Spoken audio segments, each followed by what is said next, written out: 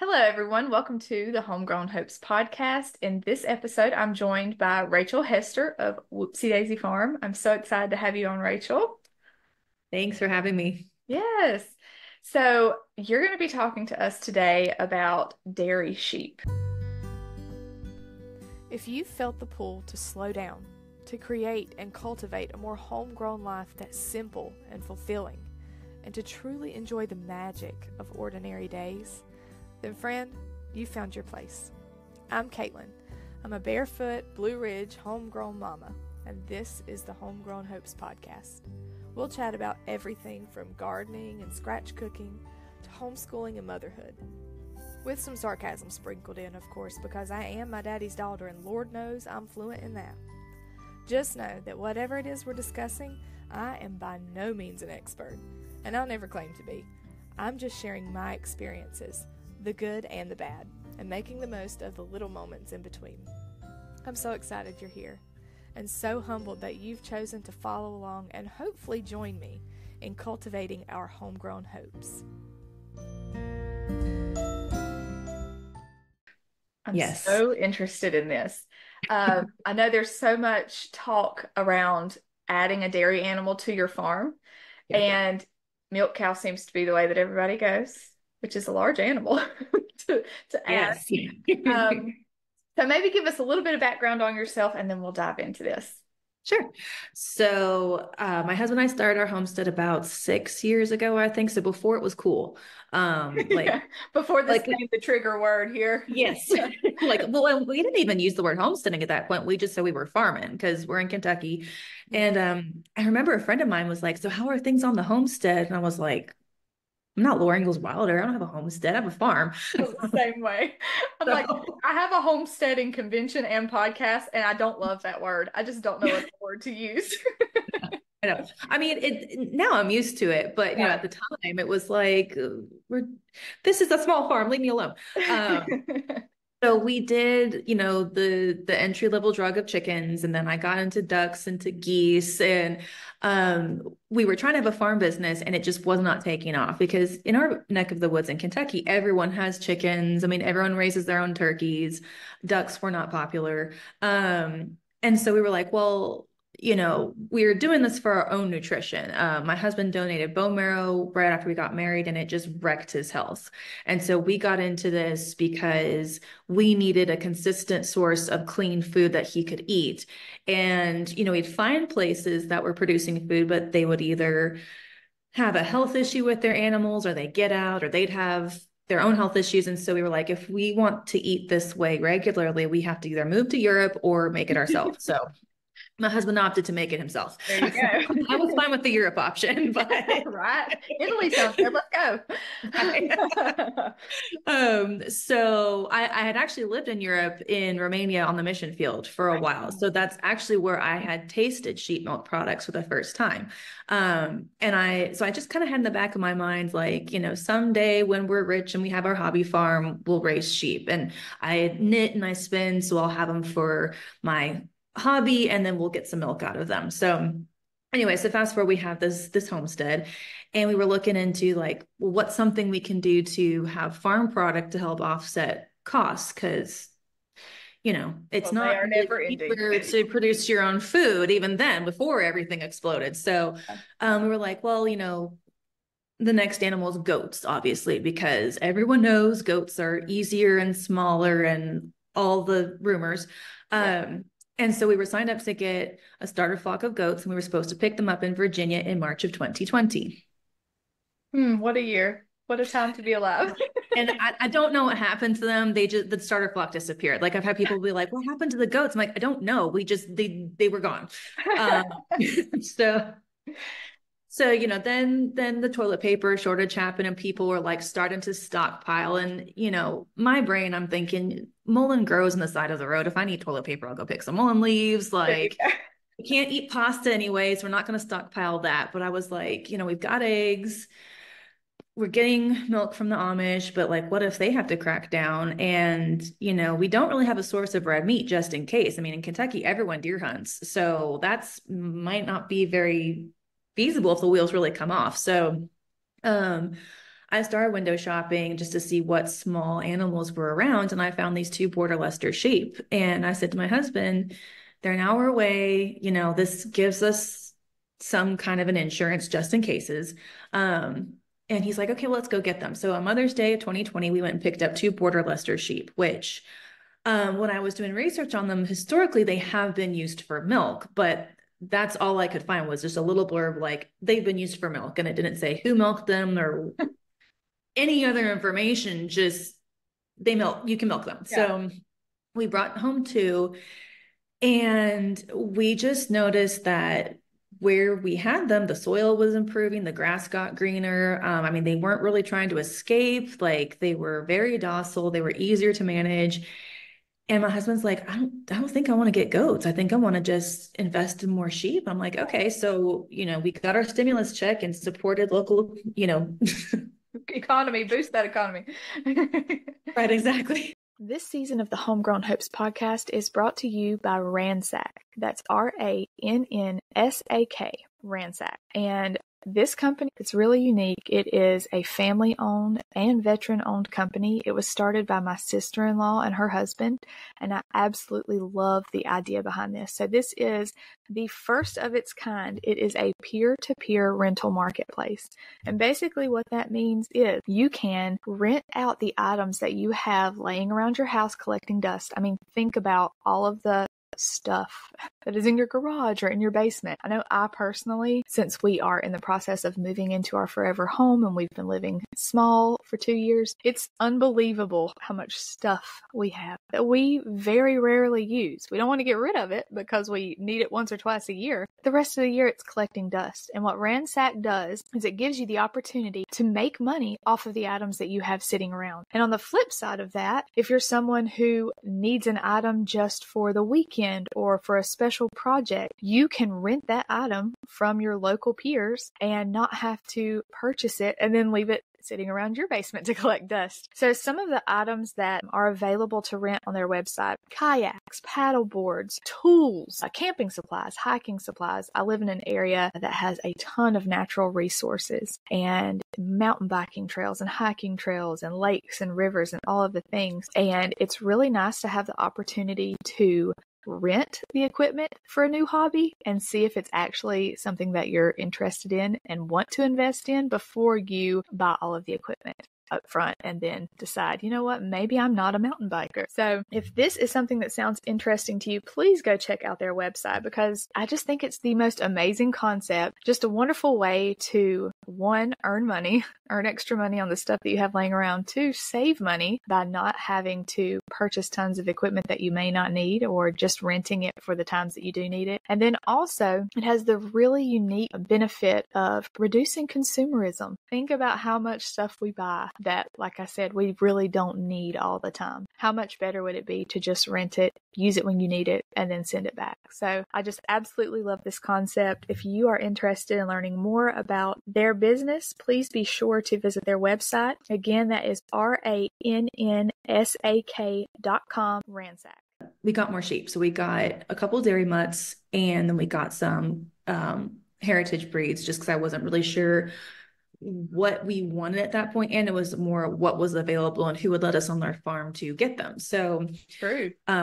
We bred all of them, and then spring of 2021 we had our first lambing and I started milking them. And so that gave me a unique perspective, because most people who get into dairy of any kind, if they need more than one, they go to one farm, they get one breed, and that's just what their experience is. Versus with me, I had a huge variety of breeds. I had some dairy, I had some non-dairy, I had heritage, and they all had different temperaments. They all had different butterfat content. They had different milk volume. They had different personalities. And so I was able to kind of see, like, if you want sheep milk and you don't have access to the proper breeds, you can still get sheep milk. You just kind of have to manage it a little bit differently. So,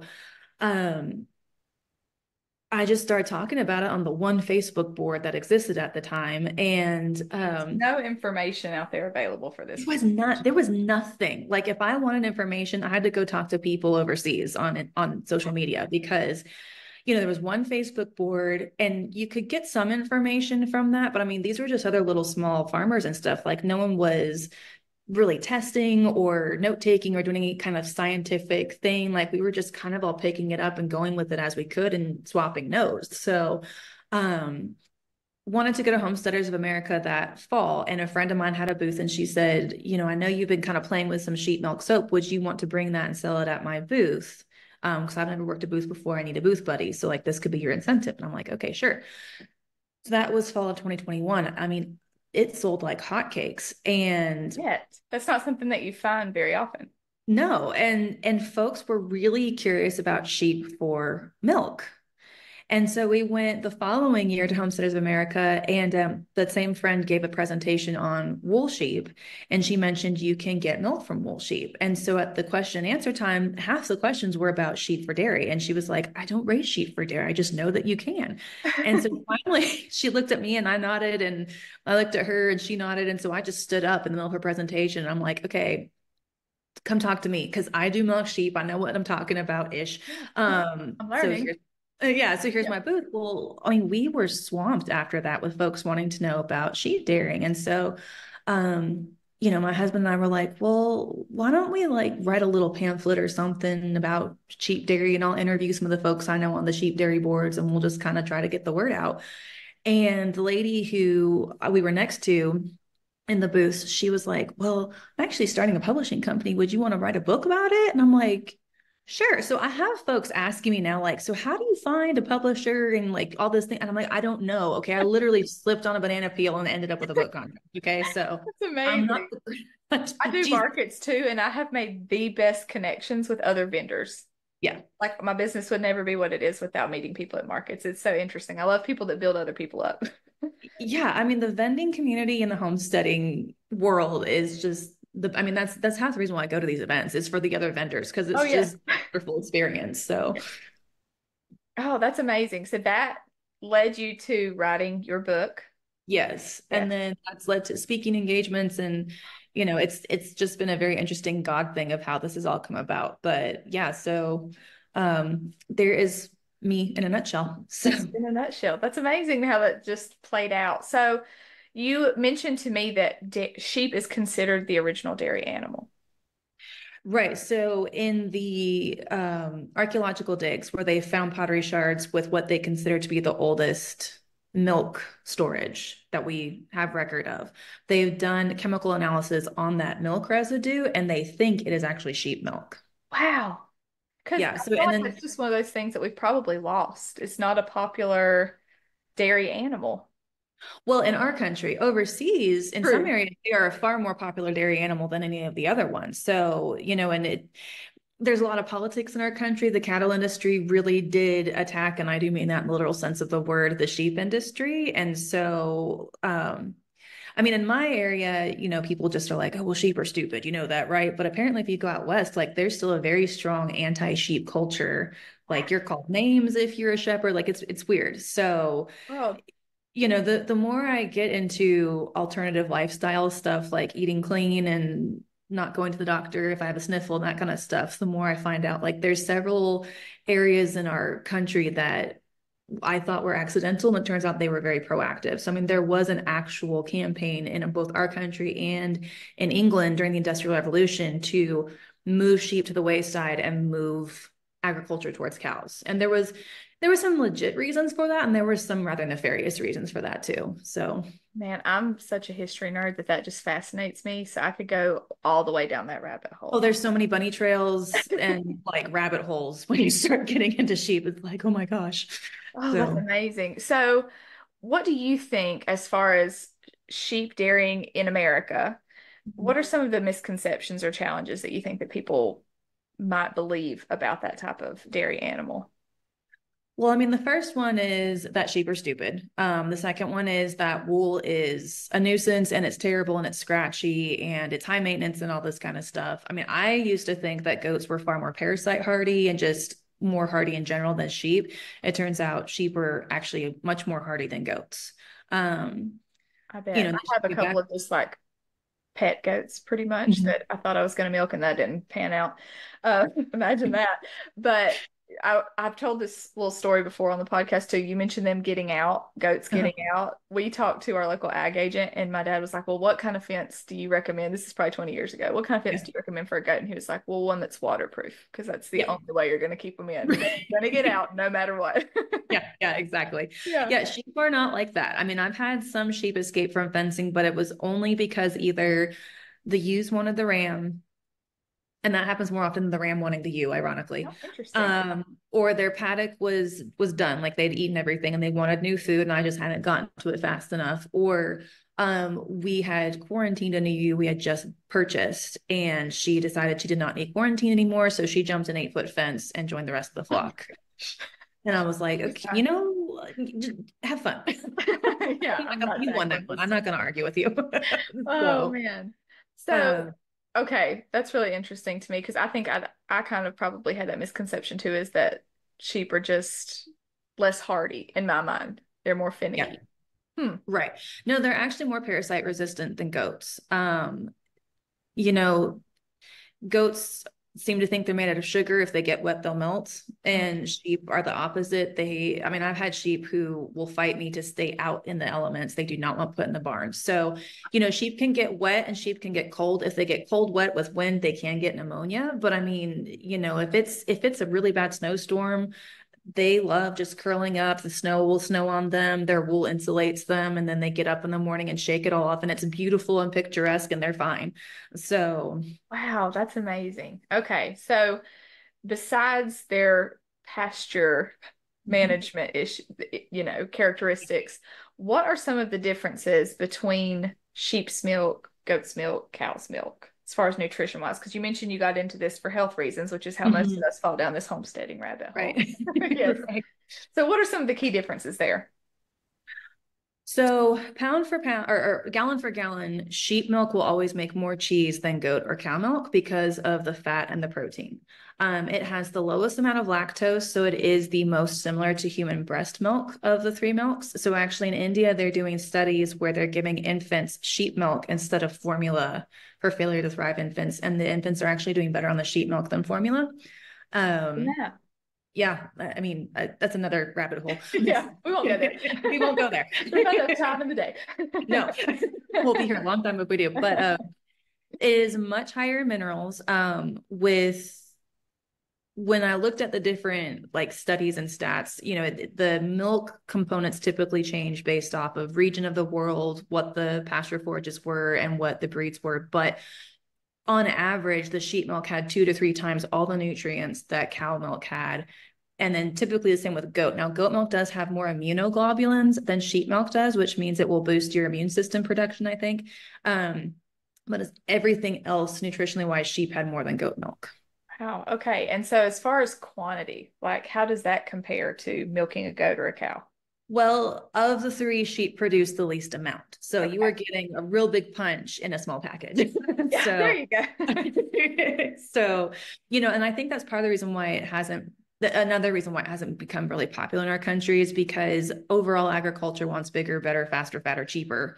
And sheep milk just die under those circumstances. So you really can't do a mass production factory farm situation with sheep because they'll just die. So, you know, that being said, you get a healthier product. But on my really crappy pastures, my dairy crosses will give about 1.5 quarts, so upwards towards 1 liter. But like I said, I have really, really, really bad pastures. Like they're worse than I thought they were. Oh, no. So I think as our pastures improve, I can expect a solid liter from them. Now, if you get high percentage East Friesians, which are like the Holsteins of the sheep dairy world, you can get 1 gallon a day from those girls. And you know, especially because we're kind of talking for the small scale farmer or homesteader, backyard sheep is what I have in my mind. Anyway, that's kind of the audience here. I don't see that as a bad thing necessarily. Like I see some of these people who are getting 4 gallons a day, and unless you're selling it, which is you know, if it's legal where you are, blah, blah. How in the world do you go through that much milk? I don't think I could keep up. I think that would be more of a burden than a blessing to me to have to manage 4 gallons a day of milk. Right. So we do have a Jersey cow to feed the other livestock on our farm and to get butter. Smart. Well, John and Beth's daughter are smart. I just copied them. So. So, and when you have a cow and you're getting that much production, you need a whole separate fridge for all that volume. Now with sheep milk, the cheese, I will fight people over this fact, is better than any cheese you will ever have from any other species, with the possible exception of water buffalo mozzarella, but that's another thing.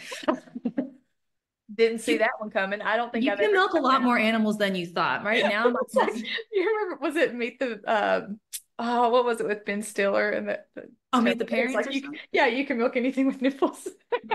Well, yes, actually, I mean, I thought that at the beginning, and I was like, "Don't go there, Caitlin," but we went there. Well, I mean, when you talk about dairy, you just enter into kind of anatomical worlds you never thought possible. But yeah, no, my sister has milked a cat. There's a company in Italy that has a pig milk cheese for sale. I mean, if it lactates, you can milk it. Well, I actually have a friend whose baby had some eczema issues, and she tried donkey milk.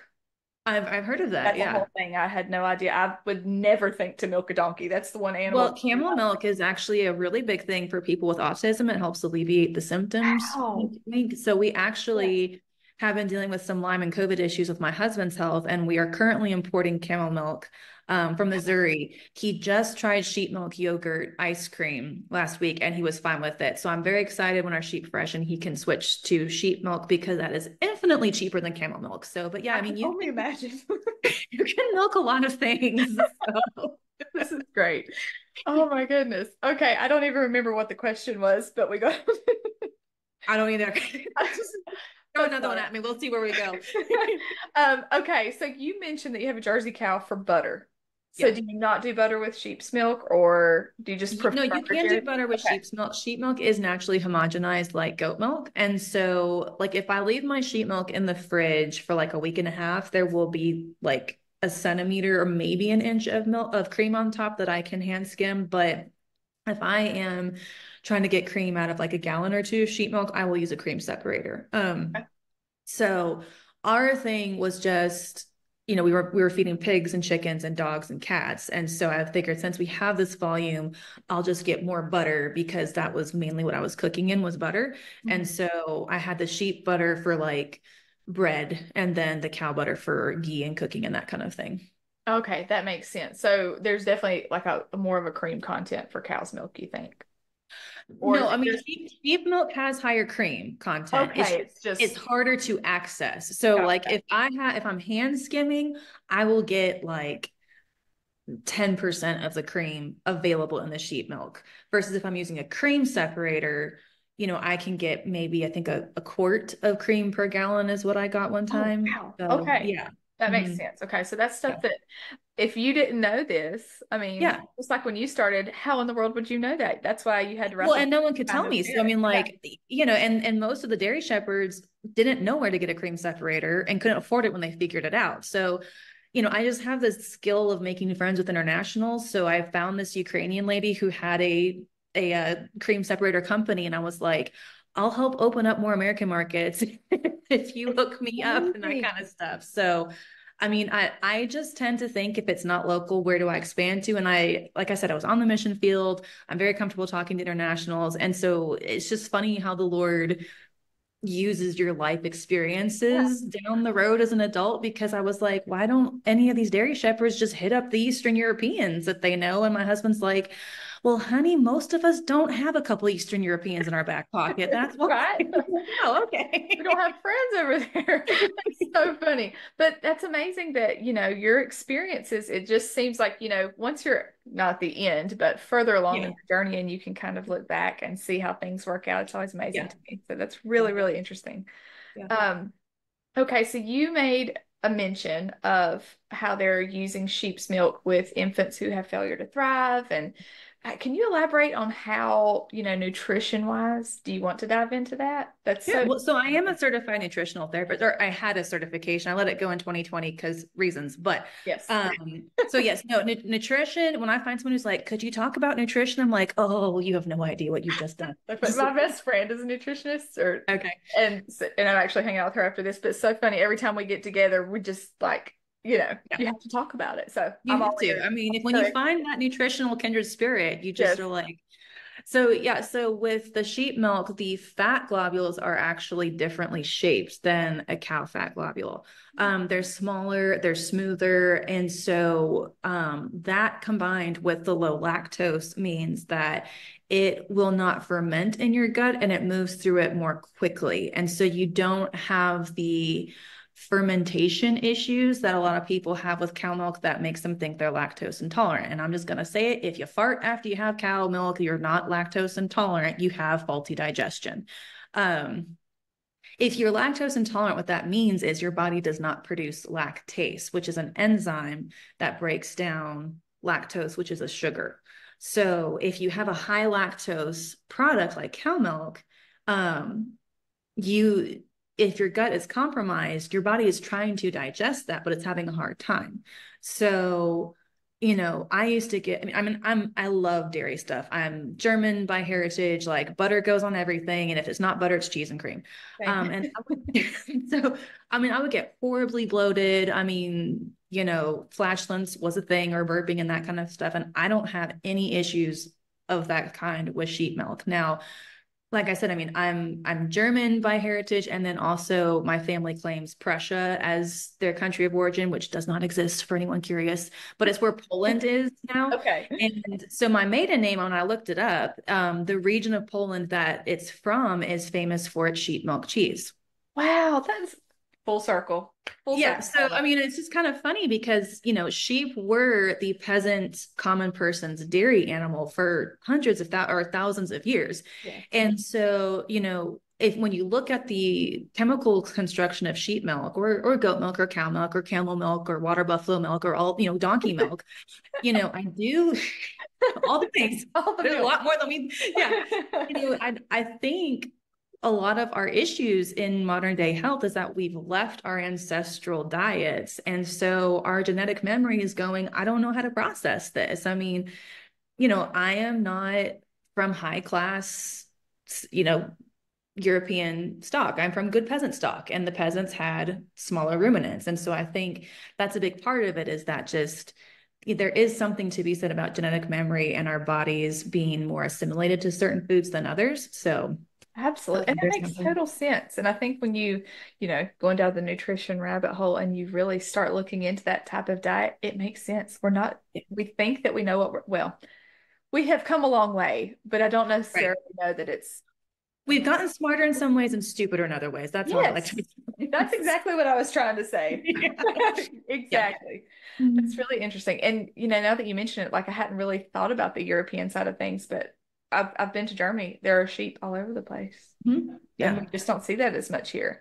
So how can, in your opinion, a small farm, maybe they already have an existing setup, what would be the easiest way for them to incorporate sheep? Like as far as the pasture that's required, infrastructure, how would you suggest they incorporate sheep? So I'm actually at this moment writing an ebook, Bringing Your New Sheep Home, where I'm going to address some of that kind of stuff. So because I have my big book on, the Guide to Homestead Dairy Sheep, which was, here's all the general thing, but the book I wanted to have when I started. And I'll link it in the show notes, by the way, because it is an incredible resource. It's so good. Oh, thank you. And when I wrote that, again, I was starting from ground zero. There was one book on sheep dairying and it's out of print. So, I was basically making it up as I go. So since then, I've gotten more messages from people about specific things. So I'm trying to kind of hit on those specific things with ebooks. And then I will write a second book where I expound even further on that. So anyway, but when you're bringing a new sheep home, what you need to realize is that they are flock social critters. So creatures. They can get depressed, they can get anxiety, they are on the bottom of the food chain, and they really believe their safety in numbers. So I always recommend that you start off with 4 sheep, you get a ram and a castrated male, and then you get 2 ewes. And that way, when they're separate, they have one buddy. And then, when you go to breed, they can just all be together as a little flock. So that would be my recommendation. Depending on your region, your soil, your breed of sheep, what you're asking from, I think the ratio is it's between 4 and 6 sheep per acre. Oh, okay. If you want to do a grass-based management system. So one of the things I'm realizing I need to talk a lot more about is when people bring sheep home to their farm, a lot of us want to do rotational grazing and put them in electronet, which is perfectly fine. That's what I do too. However, when you first bring a sheep home, you need to establish yourself as their shepherd, and they need to become familiar with their settings. There's actually studies done where sheep can recognize a photograph of their shepherd after 2 years of not seeing them. What? That's amazing. Yeah. Oh, So they're not stupid. They really are intelligent. They're not human. So they're not going to think like a person. So they do a lot better when they know what to expect. So like they did a study where they flashed a light at sheep before dropping a piece of wood right next to them while they ate. And then they did the same thing where some sheep were eating and they dropped a piece of wood, and the sheep actually learned when light flashes, a piece of wood's going to drop, and it didn't startle them anymore. what? That is mind-blowing to me. Yeah. So, I mean, you can train them. Like there's old photographs of people in the Swiss Alps who have sheep pulling little carriages. That's So, which is good news if you want to milk them, because you have to train them to be milked, like to either jump up on a milking stanchion or to sit still while you're there. You can teach them to walk on a leash. There's all kinds of things you can teach sheep to do if you know how to interact with them, right? But they're not going to do any of that if they have not accepted you as their shepherd. So how do you go about doing that? So the main thing is time. You need to spend time with them. If you do the love languages, their love language is time and acts of service. So they basically will see their shepherd as the head sheep. They don't see you as a human anymore. They see you as one of them, because when they just see a human, they think predator. And so they're automatically watching foreign humans as a potential threat to their life. But if you establish yourself as their shepherd, they see you as a sheep. And so they're willing to do what you ask them to do. Wow. That's amazing. So, I mean, it makes sense. Spend time with them and you'll have a better connection. Yeah. But I mean, I would have thought to do that. Yeah. But I mean, like in scripture, when it says my sheep know my voice, like it really is serious. When we had our border Lester, if someone would come onto our property that she didn't know, she had a very specific baa she would give. Like a guard sheep. Like a guard sheep. So like she would baa. So multi-purpose. They really are. They can guard you, they can clothe you, they can feed you, they can fertilize your garden. I mean, there's all kinds of things. My poor husband, he has no idea we're getting sheep after this. That's okay. I'll talk to him. I'll fix it. Okay, good. Like, you don't understand. I talked to a professional. We have to do this. Yeah, you really have to. And the thing is, a lot of women are like, well, I can't sell my husband on sheep. I'm like, here's what you do. Knit the man a pair of socks. Oh, see, my husband is sold on wool socks. That is something that he will spend money on, is some good wool socks. So you just get you some, like knit him some wool socks and be like, here, baby, if we get sheep, you can have many of these that you want. That's how I sold my husband on it anyway. So I was like, for free, because it's already here. He's like, you have to feed the sock makers. But well, where they're multi-purpose, like it's not just socks. You're getting milk and you're getting, meat, and their manure is cold, like rabbit manure. You just get more of it. So it can go directly on the garden. I did not know that, because so actually in the medieval era, the primary product sheep were kept for was their poop. Wow. Like it was called dunging a field for the manure. Right. Like that's a homestead thing, is, right. But man, I did not know that. Yeah. So it was called dunging a field. There were actually professional field dungers that owned sheep, and they would have so many sheep they kept in a certain amount of area. They put the sheep there. When the sheep left the next morning, that field was black. Wow. And like they had a management trick to it. Like, obviously sheep can do that every single night. But I mean, the other cool thing is that when the wool rug making industry started having factories, peasants would go collect the ends or like the yarn bits that you couldn't weave into stuff. They would take that home to their fields and they would dig that wool into their garden beds or their pastures, and it would improve the soil. No way. That's amazing. Yeah. So I have a friend on the Isle of Skye, Scotland, and another friend in New Mexico in like high desert. They both mulch their garden with wool, and they can both grow vegetables and fruits that no one in their area can. My mind is blown. I'm getting I'm getting to this is the cool. I was already excited about this, but now I'm just sold. Wow. Yeah, they're really amazing animals. I mean, it is really sad when you look at the politics of why they've been so ostracized in their country, because it's like this is the animal for the small family backyard farm garden person. I mean, Yes. you can keep sheep on an acre. We have friends in Florida, like Central Florida, who have 1 acre, and they keep 6 sheep healthily and happily on 1 acre, and they have milk from them, and they have manure for their garden. And I mean, no one knows because they're in a residential area because they're so quiet. Oh man. No, I mean it just makes sense to me because when you get into this, it like you said, it's the gateway thing. You get a Right. chicken and then next thing you know, every square inch is covered in vegetable garden and all the things. So if you have an animal Yeah. that can really feed all of that process, Yeah. this is Yeah. one. Yeah. Man. I mean, I mean, they are the ultimate permaculture animal. And, there's a lot of people in the homesteading community who are really like against wool breeds for lots of reasons. And I'm just going to say it. They're ignorant about those reasons. Like they say hair sheep meat tastes better. They say wool is a nuisance. It's worth, it makes the meat taste differently. And I will go toe to toe with anyone who says that hair sheep meat tastes better than wool sheep meat. I will pay for a lamb chop from a wool breed sheep before taking a lamb chop from a hair sheep that you give me, because I just think it tastes better. So I mean, it really is your preference. And And I'm sure so much of it is in the raising too. I mean, just like beef. yeah. Yeah. Well, and I mean, it's like the Angus breed of beef had a really good PR person. And so it's like, well, I would prefer a Longhorn steak or a Dexter steak before an Angus steak, but they didn't have good PR people. So Isn't that funny? It's amazing. You don't realize that how much politics goes into. And it's there's so much very big in politics the ag around our world. food. Yeah.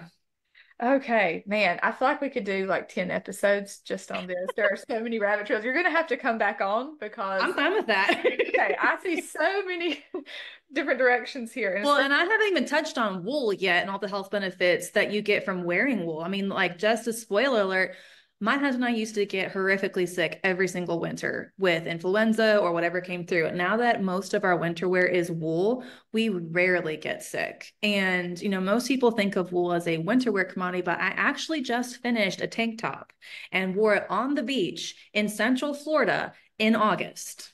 oh, that's telling right there. And I was fine.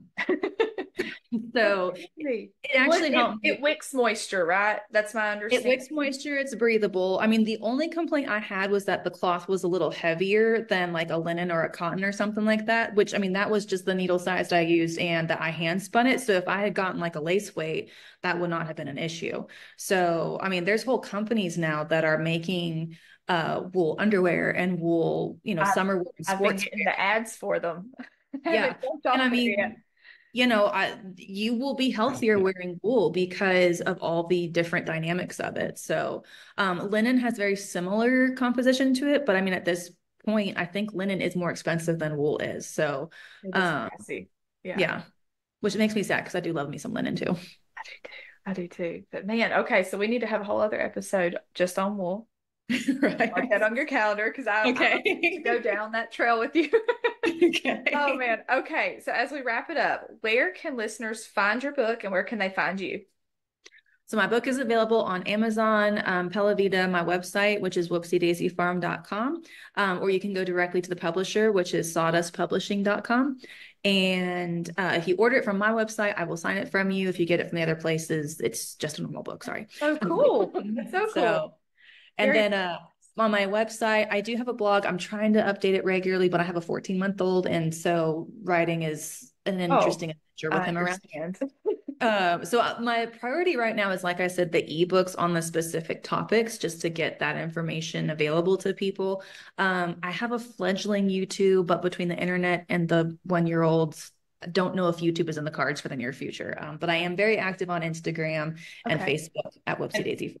Okay, and I'm going to link all of those in the show notes because I know there's so many different places that we can connect these days. So yeah, your book link, and I'll link it from your website also. And okay, all those things.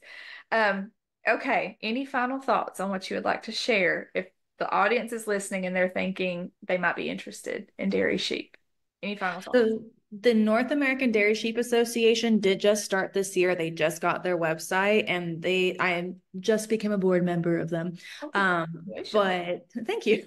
So the founder is, I think, Liv Fox, if I'm getting my name's not crossed, because I've talked to a lot of people today. But anyway, she is really passionate about dairy sheep, and she's done a really good job of getting articles and educational materials up for people too. So it's very young, very new, but everyone on the board is very passionate about getting people connected with either shepherds or customers, or getting information out there for people. So that would definitely be a social media or website to check out, is the North American Dairy Sheep Association. Okay, so I'll link that one too. That's a good resource to have. It's crazy that it just started.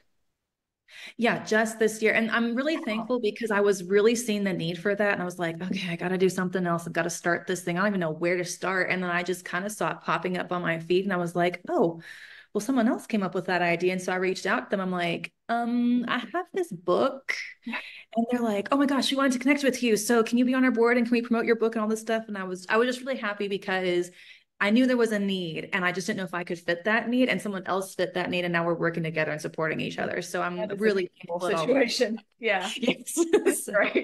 Because you didn't need one more thing to bite off. I really did not. There is the Dairy Sheep Association of North America. So the names are very similar, but they're two different groups. And the dsana is more for, I will say, a conventional dairy or a larger scale. So they do have really good information. I mean, they were who I got a lot of my information starting off, but they're more focused on feeding your sheep for maximum milk production, or udder confirmation, or it's very focused to larger scale, larger farms, which is fine. You can still learn from them, but if you're a smaller backyard entity, the North American Dairy Sheep Association is more where you want to go. Okay. Well, that's great. Awesome. Well, I'm so excited about this. I had no idea that I needed to be a shepherdess. Would that be the term? Now you do. Congratulations. Welcome to the dark side. We have sheep milk cookies. Sheep milk cookies? Or sheep milk caramel, I should say. Not really cookies. Oh, okay. Okay. Man, there's a whole world of sheep milk. I guess you can make sheep milk cookies if you made the butter out of sheep milk. Oh, I make my own shampoo and soap out of sheep milk, and it is divine. So I feel bad because I can't make it consistently. So I make it right before events. And so if you see it in stock, my website, snap it up while you can, because it is amazing. Just tooting my own horn. I'm going to have to remember that. Do you have an email list where I can sign up and get notified of this? I should start a waiting list for it. I do have an email list on my website, but I should do a waiting list for the soap. Yeah. So. If we're launching, there's only so many. Yeah, I would probably need to know that. I want to grab that up. Awesome. Well, I did start making tallow balm too out of the sheep milk fat. Oh. It's very nice as well. So, I mean, all of the sheep products are, for some reason, our skin just absorbs it so much more quickly than, I think it's sheep and then lard and then cow products is where it goes as far as the fastness of it being absorbed in your skin. So I don't know if there's any studies on that. Just my own personal observation is that's how it typically goes. That's really interesting, because I started with beef tallow a few years ago, and then I have switched to lard because I heard that the pH is supposed to match skin better. So now I have to. Now you have to try sheep. Website to do sheep. Yeah. Okay. Well, we're going to see another skincare episode. We just have endless possibilities here. Exactly. Oh man. Well, thank you so much for being on today. I just think that you are such a wealth of information, and I think this is going to go over really well. I'm sure I'm going to have more questions. So okay, sounds great. Well, I'm always happy to be a podcast guest. So. Well, I appreciate that so much, and I would love to have you back on. So we'll talk to you soon, hopefully. Sounds great. Thank you. Thank you.